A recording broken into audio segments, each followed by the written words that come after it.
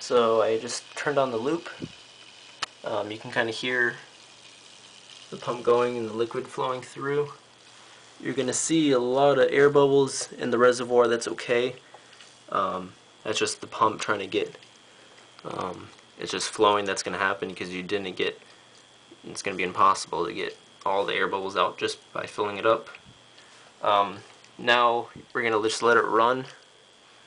Going to see any leaks in this, and then after a little while, I'm not sure, but you're gonna see a lot of air bubbles forming up along inside the tubes. So I'm gonna kind of maybe later on try to get those out just by flicking the tubing just to kind of get the bubbles moving again.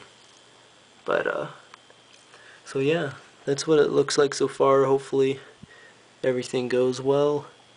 You can really hear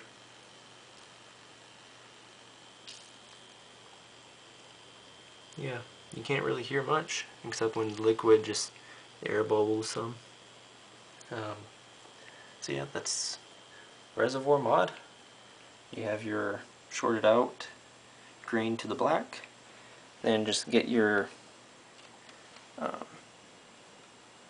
peripheral cable, the Molex 4-pin, then just plug in your little cable to the pump.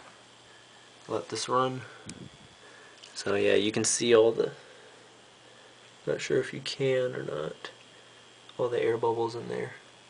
So we'll let this run for a little bit, and then next put it in the system if everything's alright.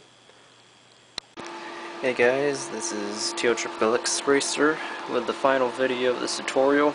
I've completed putting in the reservoir and the radiator into the system.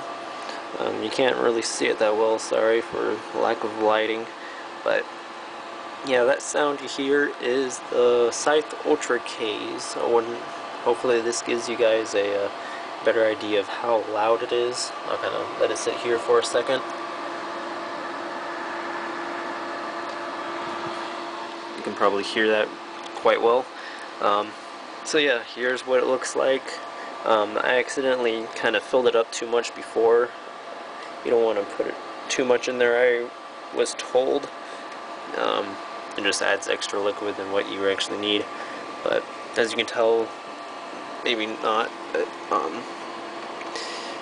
that I also have the top fill port off for right now to let kind of the system air out and bleed.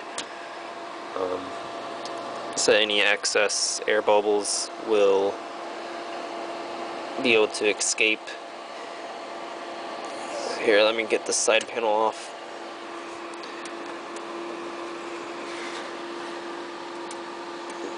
Sorry, I'm just trying not to spill the reservoir since the cap is off right now. Okay. There it is. There's the system and the reservoir.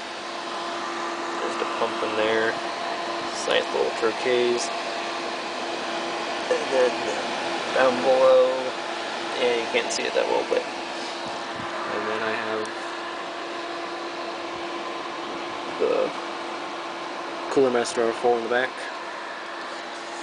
But yeah, that's how everything is so far. I let like I said, let the leak test for 6 hours about, just to get an idea of any leaks. And so far as temperature wise, I'm kind of disappointed. I didn't really see any temperature drops. Maybe about 1 or 2 Celsius after doing this all. Maybe just because the lack of airflow I might have in it. But I'm going to try out different setups, layouts. I'm going to try a intake of air next. See if that will increase temperature. I'm sure it will. Then I'm going to do a to change the loop setup from a reservoir radiator, from radiator to pump, then back to the reservoir. I'm going to do next a reservoir to pump to radiator. So it will be more like liquid from here will go directly to the pump, cool off from the radiator, then go into the reservoir, then back to the pump again, just to kind of see temperatures difference, and do an intake and exhaust in that setup, and then whatever temperatures are best, I'll leave it that way. But yeah, I also noticed that a fan here will not fit because of how thick this radiator and fan and shrouds are together, so I might try and kind of cut off two corners of this fan here, the scythe, and then corner on the fan right here, just so I can get some cooling to the graphics card there. But yeah, so far it's running well. I'm gonna see, and maybe after the break-in test, I'm using Arctic Silver 5. There's supposed to be like a break-in period of like 200 hours or so, so after that I'll see if the temperatures drop anymore, and then I'll kind of see how everything goes.